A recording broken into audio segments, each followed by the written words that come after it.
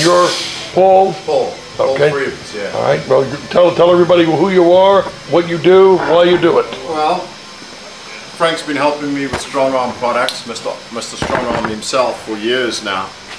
When I first started racing at Bonneville, it was interesting because we built custom bikes to race out there. We built the throttle cables to run special carburetors and stuff. We got back home, let the bike sit for a week or two, went to go play with it, and throttle cables just snapped right off.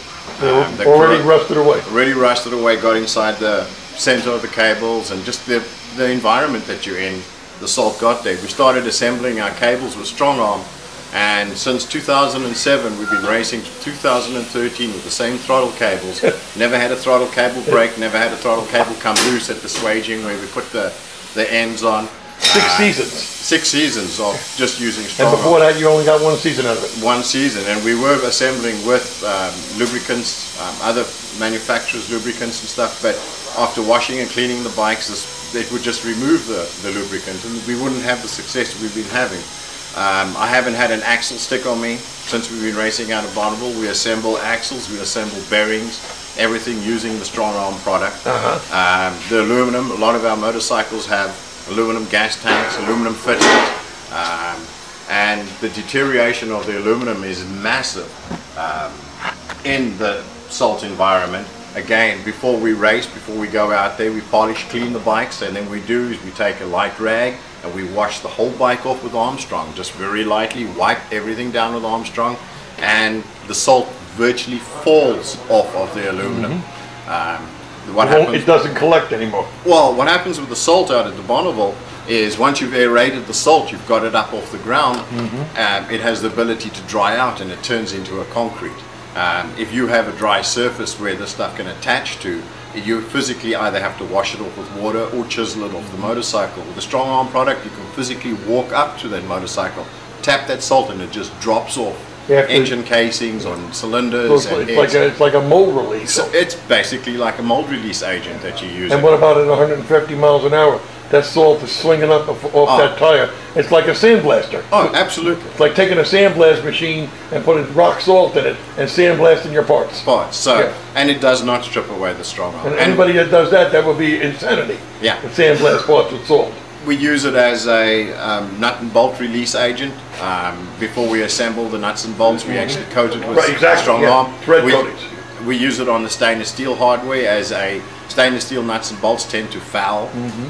We use it as a lubricant for the stainless steel nuts and bolts, so they spin on and off. We don't have it's an anti-seizing. Yeah, anti-seizing device. So it has definitely stood up to every questionable doubt that we've had with any part of the motorcycle, as will this come apart, will this stay rust proof, will this last. We use it on the chains, we use it on the sprockets, we use it on just about every application we can find. Tire to tire. Yeah, tire to tire, wiring. Put it inside the rims before you put the rubber on? Yep. It's inside the axles, inside the bearing sleeve spaces, anywhere that we physically... Any kind of a cavity that's going to sit there. And it definitely holds up to the product. Wipe down the leather? Yep. Well, this is strong armed. This coating is here. This was a light tan color before. We strong armed it. It's given it a deep patina, a deep rich color. Exactly, a natural patina. Yeah. Not the patina of corrosion. Yeah. People think corrosion is patina. They got their wires crossed. Yeah. So I have been ecstatic with the product. Well, we are good to hear it. We're trying to get the information, not because we want to just collect it. Well, we want to collect the information and archive it, but we want to have it available for people that can't quite understand what this is. Yeah. That think it's the same thing as everything else that's in the world. The strong arm is a different world. When you use this, your world changes. It becomes a different world. A world where there's no rust, no corrosion, any way you administer the product. What I also like about What about all your tools out at Bonneville? You got tools out there. Yeah. The trailer, yeah. the hitches, the receiver on the back. Everything gets done. That's trash. Yeah. It has a great dielectrical strength. We use it on the magneto, caps to stop the salt penetration into those areas. Yeah. Morris loves it on his mags. He used it in his lab. Oh, really? Yeah, Morris goes crazy. So you know, I can't think of any application that you would not be completely confident in using this product. It's as I say, I've been sold on it, and you know, I wouldn't go to Bonneville without it. It's the product itself is just fantastic. I mean, I can't think of anything. I've used everything from every different country in the world, and well, you've been all around the world, right? Yeah. How many generations have you of your genealogy has been out on the salt? 2 generations, my father and myself. Okay. Yeah, he's raced as well. But no, it's you know, if you're going to do any form of repair, and did you make a complete set of viable instructions and functionality that this product will apply directly into that industry? I look at it as an industry. Okay, so you're talking about like when we mount the tires, the contact patch between the rubber and the rim, where the salt gets in between, and you get the corrosion stuff. When I first started racing, when I got back from Bonneville the first year, I had my tires were going flat on the naturally aspirated race bike, and after we took the tires, dismounted the tires and had a look, and we actually had corrosion building between the rubber and the rim. Okay, and really? This had formed an air leak on my front tire on the motorcycle. So the tire was going. It compromised the seal. It compromised the seal between the rubber and the rim.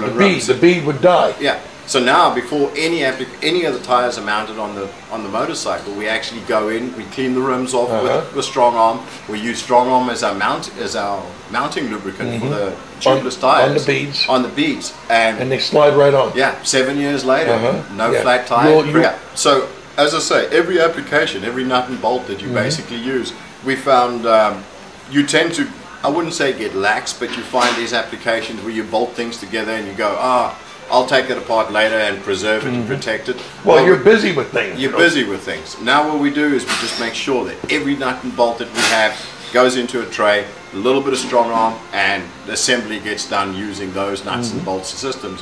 When you build a Bonneville bike, or you're trying to get ready for Bonneville, you try and make sure that all your fasteners have the same size, either with 1/2 inch or 3/16 Allens or 9/16 inches. So get yourself a little pile of that hardware around and just get it already pre-soaked in strong arm. That way, let it down, lay it down, and then you're ready to go.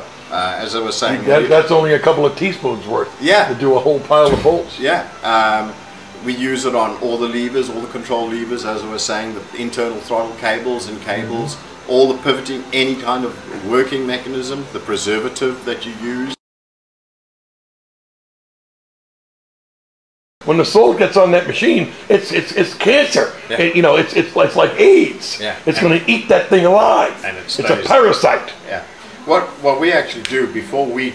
So this is worse than airborne ozone or anything like that. We get the bikes completely cleaned and ready for Bonneville. Before we actually do our first run down the salt, we actually take the Armstrong spray, put it in a mist form, and actually mist the whole really? bike, Yeah, like a body shop paint job. So when I'm sitting on the start line for the initial first time, as the motor's heating up and stuff, you'll get the mist and the vapor of the Armstrong, the smell of the Armstrong as it starts. Wow, that's cool. Vaporizing, and everybody stands back and looks at the motorcycle and wonders what the hell is going on with it because of the smoke. But that is, I found, was the easiest way. Instead of trying to be real delicate and go, oh, we need to put some yarn, just mist the whole bike. We call it the strong arm bath. Yeah, you give it a strong arm bath. We do the whole bike in actual strong arm. And that covers the rubber products, the painted product, I mean everything. You don't have to be cautious about, oh, I can't get this on the paint, oh, I can't get this on the rubber, I can't get this on the electrics, I can't get this on anything. We basically just deck the bolt out in a fine spray of mist of Armstrong, and that's it done. And as I say, when we get back, it's quick and easy. The bike cleans quick, it cleans easy. Yeah, and even though the iron cylinders get hot, I mean, they heat up. You're probably heating up to about 700 degrees by the time you get done with your runs. It's not enough to really burn it off. No. It's not gone until you reach full manifold temperature. What I like about it is the cling aspect as well. The stuff does not. Once you put it down on something, it doesn't run off. A lot of products, when you apply them, they will just wick off the motorcycle. Well, it evaporates. You see, what happens is when you put people say that's too thick to be a penetrating oil. They got it wrong. What happens is the penetrant goes into the cracks of the bolt, and then the strong arm puts a jacket around it. Yeah. And that jacket holds whatever is in there on the surface. This is a different world. Strong arm is a completely different world than what the other products are. The root of the design doesn't go into what the standard products that are there. Yeah. He said, if you would have had something like this back in 1960, he would have been a world champion forever. It's changed my life when it's come to racing at Bonneville. I mean, I can't believe my parts throwaway has diminished virtually zero. Yeah, so what's the value of that? I mean, you can't... In the course of 5 years, that's thousands of dollars. Yeah, hardware and cables and just wiring. I mean, it's... Not only that, but it's the time and effort that you've got to take the things apart and put them back together. That's true. How many hours of labor is that? Yeah. You know, I mean, you're busy building a new bike. You don't have time to take an old bike and renovate it. Offset blank billet. We then grind it to the profiles that we want. We then section that off into 2 cams, set it up so that it looks exactly like the original cam, then go through the hardening process, then cut off the lobe off the cam, index it, weld it on. Index it onto the shaft. Onto the new shaft, onto the new gear. So you get shaft stock and gear stock and all, just literally, and you got that done with science. Oh yeah. You've been doing that for how many years? Oh, a long time. A long time. So, and then what else do we have to show? And then take me through there again. I want to get some of this on film. Starting with the tear down section. Yeah. Well, most of the work we do is vintage motors. Motors will come in, they go down onto the tear down table. From the tear down table, they'll go through a dirty parts washer, a clean parts washer, ultrasonic cleaning tank, and then a high pressure washer system inside here where we're finally cleaning after full strip down. You've got through the dirty room again. And that takes that and gets that clean. Gets that clean. Little machine section. And these are the old school machines. Old school machines, old cast iron tables. Beautiful looking too. And they're all preserved with strong arm, obviously. Oh yeah. We a lot of people buy it and they want to clean up platings and machine lathe beds, lathes, and you got the lathe over there. Yep. There's table saws. It's really important about, you know, that kind of stuff. And then there's something laying around all the time. Yeah. I mean, that machine's just sitting there in the dampness. Yeah. It's the middle of the summer, 90 degrees out, and humidity just kills. Yeah, the air is taking its toll. The weather's taking its toll. The dirty room. This is where all the air tools and all the grinding is done. And you put strong arm in every one of those tools. Every one of those tools is lubricated with strong arm. Isn't that amazing? And you got quite a bit of tools there. Yeah, there's a lot of money. And you have each one set up for precision. Certain types of functions that you perform. So when you're doing it, you can just swap tools. And do you port heads too? Yep. So you're a head porter. Yeah, head porter. And you do flow work. You do flow work. And what bench do you flow on? That's back there. Back over there. Okay. We have a flow dial. Okay, so you do flowing. Flow work. And then we have the grinding sections with different forms of grinding. The lathe doing internal and external grinding. Awesome. There's somebody that doesn't have a nice shop, man. And this is sandblasting? Yeah. A whole bunch. 3 different forms of blasting. We have a grit blasting machine, and we use platinum slag. Then we have a bead blasting machine at the back. And then this is our peening machine for peening connecting rods and bearing cages. Where we actually use steel shot, round steel shot walls. Wow, that does a nice job, right? Yeah. Well, it just does a surface strengthening. Now, what about when you do frames? When you build frames, do you certain way that you handle a frame and work on a frame and there's a couple of painted frames? Well, what we've been doing with the really early frames is going in, putting some of the tubes down. The factory had what we call blow holes when they were welding the frames and brazing the frames. They put little holes in the frame so it didn't build up pressure and it didn't blow the brazing out of the swage joints when they swaged them together with the brass. So they have holes in the bottom of the frame tubes. So down at the bottom of the frame tubes you'll find little holes drilled where it could relieve the pressure. Let's see where they are on this one. So when they heat the metal up, it builds pressure. They had a little pressure inside. It was relief. It was for relief. So what we do now is we go into those holes. We actually put Armstrong in the inside. Strong arm them right inside the frame. Inside the frame. Really? The tubes to stop the corrosion. Yeah. Because turn the frame upside down and let it just run through the frame. Yeah, run through the frame, run through the frame. So there's another application, and when you're on the salt, you got those holes exposed. Yeah. Do you ever seal the holes up or close them? What we do is we put strong arm into the frame, drain it out, and then plug the tubes with rubber plugs. Oh, so you have actual plugs to actually plug up. And once you put that strong arm in it, that's sealed forever. Yeah, it's done. Indefinitely locked away. Yeah. Now there's the secret. So just through the years of taking frames apart and seeing the amount of corrosion inside of the frame, I realized it was something I had to do to preserve. Did you ever have an issue where the frames actually rusted away from the inside out? Yeah, we found that with the springers, with some of the early springers, because they had the same application where they have the blowhole. Yep, I've seen them. And then what will happen is this will correct moisture. This will fill up with water and right at the bottom. And the bottom part of the tube will actually become weak and broken off. I've seen them at swap meets where the bottoms are all rotted away. Well, we do the same thing again. Put strong arm into the inside of the thing, shake it around, drain out the excess, plug the hole. Wow. And then it's done. We know we don't have any issue with these. These are intricate, minute little functions that are so simple, and yet it stops a problem that literally takes the bike. The bike is ruined. Or it takes a real antique piece and preserves it for future generations. Because if this is not so the museums are doing stuff like this too, but they don't run it on the salt like you do. You know. So that's cool.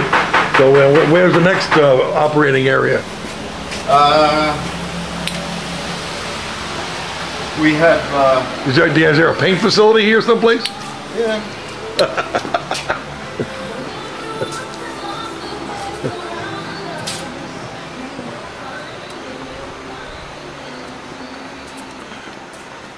If you want, what you can do, is your camera still running?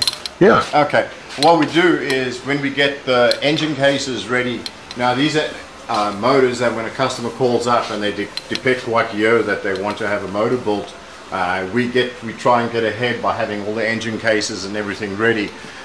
Anything that is in a final stage of preparation, some of these cases are going to be stored for a long time. We go in and all the bearing races, all the studs, all the metal parts of these cases are actually prepped and covered with strong arm just to keep them. Well, so everything you see up there has been strong armed and then put into stock. And put into stock and ready for use. So that's long-term storage of the piece that the customer is going to purchase down the road, whoever it may be. Yeah, however how long it's going to be. So we're actually showing the functionality of your operation, not just the product strong arm, but how it's literally woven through the entire functionality of American Cycle Fab itself. In every application, there's virtually nothing we don't do that we don't actually use. From the front door lock to the loading dock. That's what we say at the factories, from maintenance standpoints.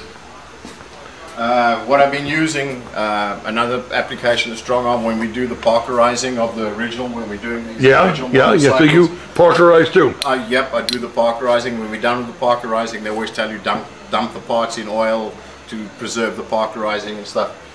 I don't use oil anymore. It's only strong arm. Okay. All of these and not very much of it, just a little on a piece of cloth. Straight spray bottle, don't have to dunk it, just spray it down and wipe it with a cloth and it's ready to go. And that sits there until you're ready for the application. Could be a decade. Yeah, so all of these bikes, oil tanks, once we've cleaned and derusted the inside of the oil tanks, this guaranteed is strong armed on the inside, and it's fantastic because I can come back to this bike. This was done probably 4 or 5 years ago. If we look on the inside of the oil tank, it's like the day it came out of the rust. Yeah, and it's damp in here. Yeah. I mean, there's no air conditioning in this end of the building. Yeah. Now, what about that transmission cases and gear cases? Yep. What kind of things do you do with those type of devices? Okay, and when we build them, they're assembled with an assembly lube, but the gears, before we close the transmission up, we just spray some strong arm over the gears and stuff and close it up.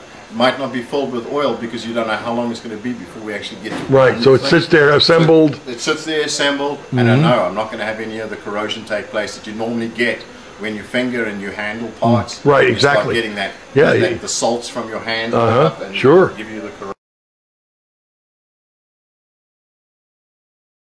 So we have an incredible amount of cylinders. They're all being cleaned and prepped. Again, they've got the strong arm down the cylinder balls and on the valve seats. Yeah. So that when we get ready for And these are stored out here where it's in the open, Yeah, okay, open. where there's no air conditioning, not a fan running. Nope. It's just in the humidity of an old barn. Yep. Basically, the 100% humidity. It's 98 degrees out right now, and humidity is like 85%, 90%. It's it's a heat wave. All of the gas tanks, all the internals, they're all being sprayed with strong arm.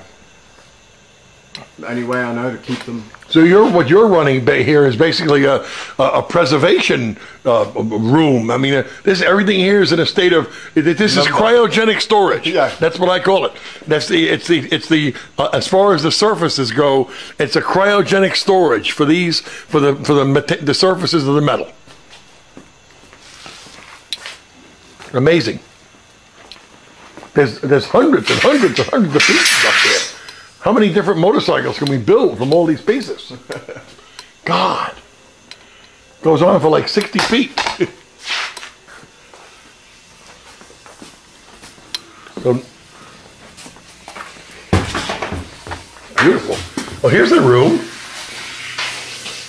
And this is where the painting goes on, eh? And you see what happens when you don't use strong arm, but the internal of that gas tank has been strong armed. And we can't see that well, but we'll try. You can't really see. Yeah, it's just preserved on the inside. It's not rotting away. Yeah, you can't see. So preserving the insides of the tanks is a very important thing.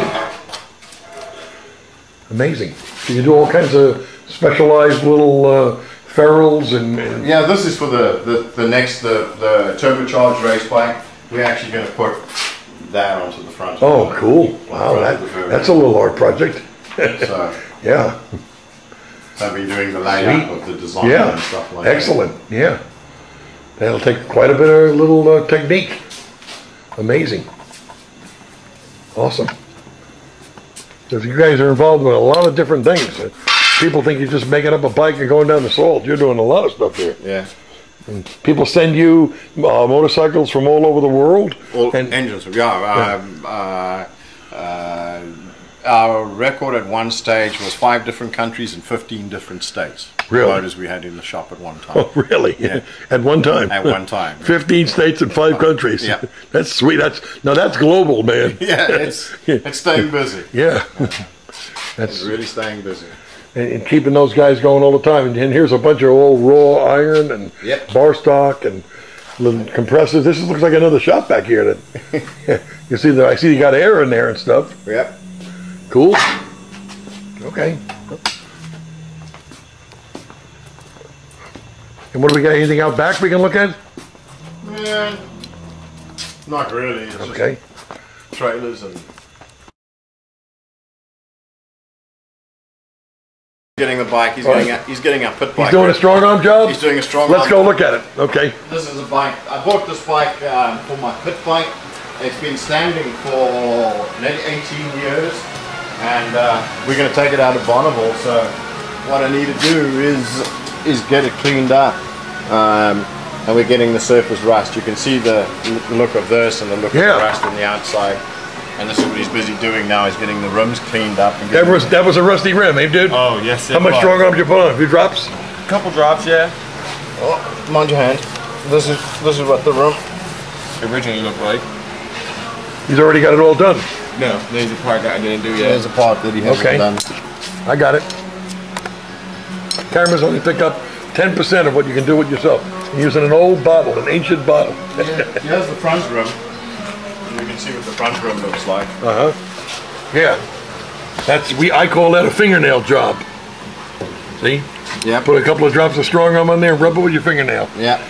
People replace parts that can be brought back, and it's not just cleaning it. It's the fact that once it's clean, it's going to stay pristine. Forever, because I will just keep the thing strong armed. You only have to put it on every, 5 or 10 years? Yeah, so this is going to be our pit bike, and the whole thing is going to be strong armed. And you're redoing the carburetor and everything else? Yep. To run on the salt. I like the shroud. That'll keep the salt off the motor. It's a good idea. Well, it's a pit bike, so we can travel backwards and forwards because distances are so vast out there.